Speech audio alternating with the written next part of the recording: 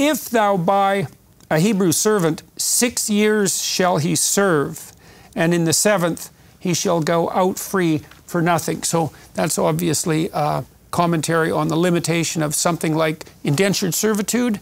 Perhaps we could call it slavery. And so there's a freedom that's extended to the slave who would have been indentured in one manner or another.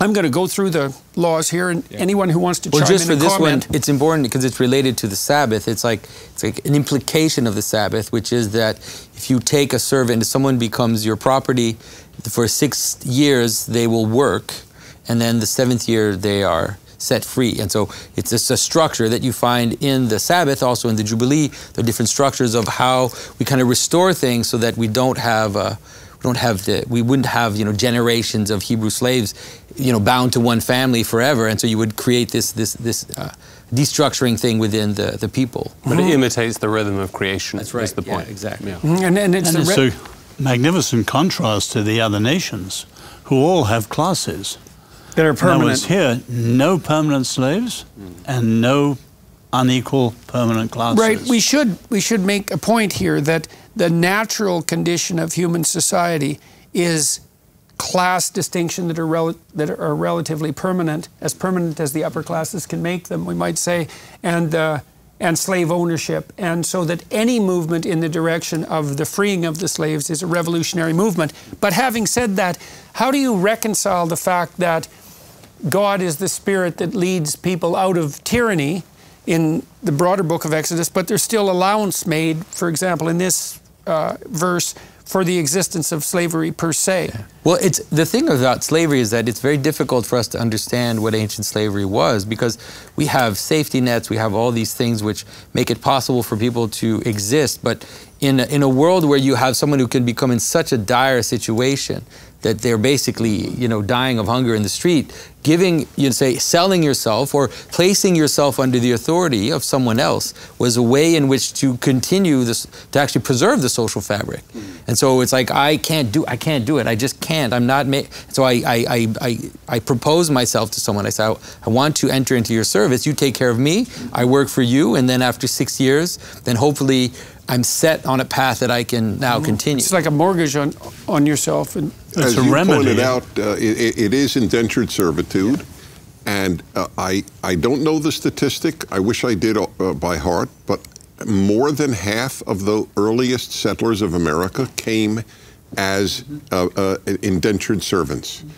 So that's how common it is. It was a way actually of uplifting your life, as you both have pointed out. And the other thing worth noting is the word for slave in Hebrew, eved, is very complex, because does it mean servant, does it mean slave? For example, Moses is described as Eved Adonai, the Eved of God. Is he God's slave? Nobody thought so. Yet the Jews, or the Hebrews, Israelites in Egypt, are avadim, plural of Eved. So they were slaves. So the Torah, I guess almost unfortunately, uses the same word for servant as for slave. Well, one of the things we need to understand about words in general is that as they move through time, they become more specific. So if you chase a word back in time, it has a broader and broader and broader and broader range of application. It contains more concepts that would be differentiated in a modern society. So it's harder for us to understand what the word might mean. But you remember earlier in Exodus, you free them that they might serve the Lord. Yeah, in other words, the principle is, right. you know, Bob Dylan, you've got to serve somebody. Right, right. So there's, yeah, But right. this service, we have a prayer in the Anglican service book, your service is perfect freedom. And that's Moses, the servant of the Lord. Oh, I should point out, too, that we're welcoming Douglas Headley to the table today. He hasn't been here for the last 2 episodes, but he's come today and should be sitting in for the rest of the seminar. So welcome, Douglas. We're extremely happy to have you back with us. So, okay, I'd like to point out that we've got through one whole law so far. And so we'll go to 21.3, which is an extension of the same proposition. So this is a limitation on indentured servitude. If he came in by himself, he shall go out by himself. If he were married, then his wife shall go out with him. If his master have given him a wife, and she have borne him sons or daughters, the wife and her children shall be her master's, and he shall go out by himself. So that enables him to take with him what he has accrued to himself, I presume. And if the servant shall plainly say, I love my master, my wife, and my children, I will not go out free, then his master shall bring him unto the judges. He shall also bring him to the door or unto the doorpost. Okay, forgive me. So this is critical. There is an obvious implication that not everybody will pick up on. If the slave says, I love my master, so people will think, what kind of kook is that? A slave who loves his master.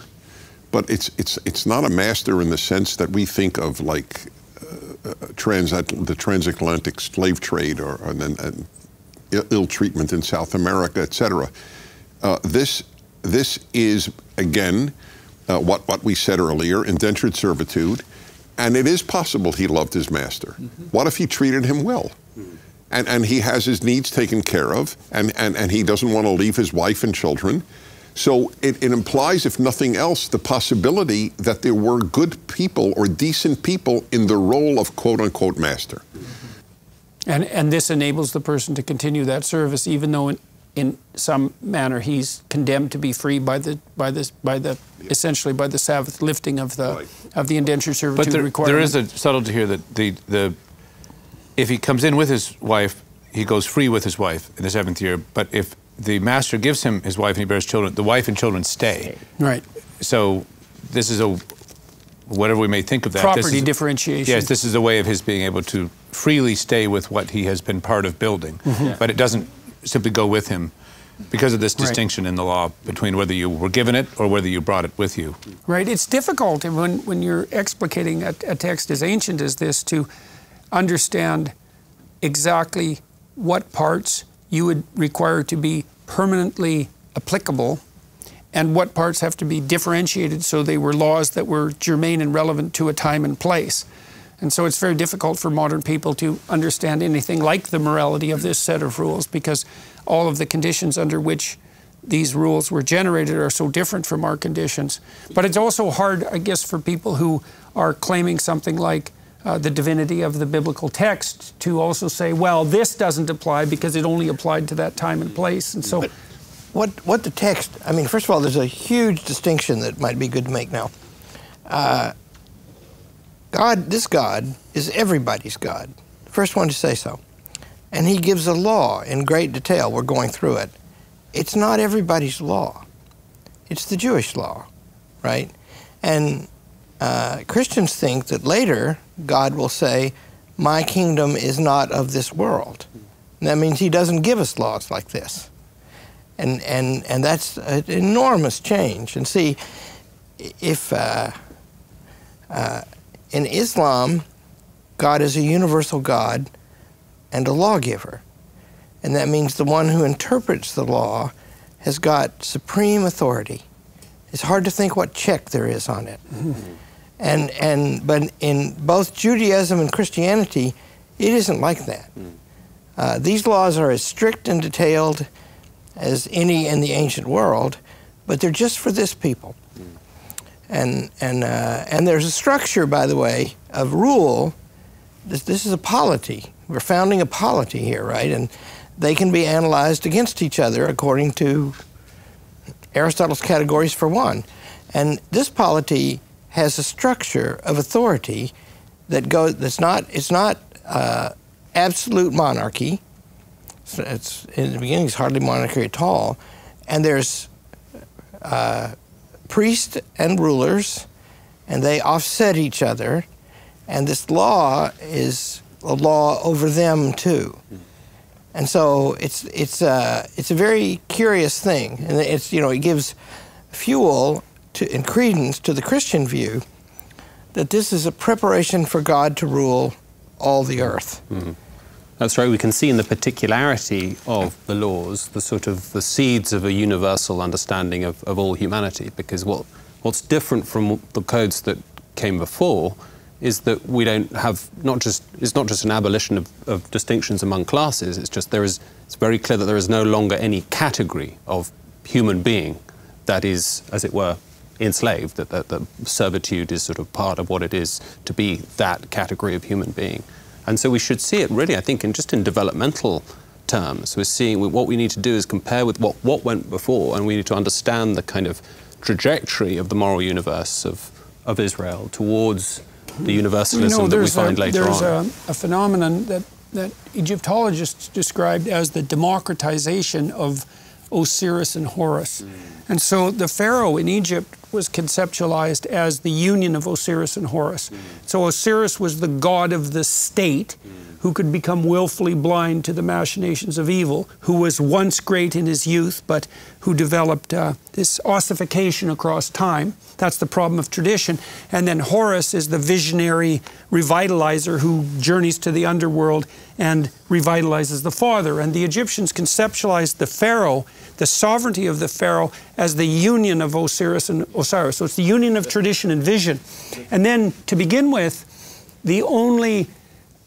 only the pharaoh could use the symbolism that was associated with Osiris and Horus, but then the aristocracy began to pick it up. And they call that the democratization of Osiris. And you can think of what happened among the Jews as an extension of that. It's a spreading down of the idea of sovereignty and intrinsic value itself down to the hoi polloi, you might say. I think there's a parallel to this. If I'm not mistaken, in Babylonian political theology, the phrase image of God or something very like it was confined to the king, the Babylonian king. It looks as if what may be happening in the early chapters of Genesis is that you've got a similar process of democratization as the image of God shifts from king to all human beings. And that's, again, that parallels also the abstraction of the idea of sovereignty. So sovereignty is no longer what a king does. It's in the nature of the king. And then once you understand to some degree that it's in the nature of the king, then you can think, well, maybe that kingly nature is distributed more widely than you might have assumed to begin with, and then maybe eventually it's part and parcel of everyone.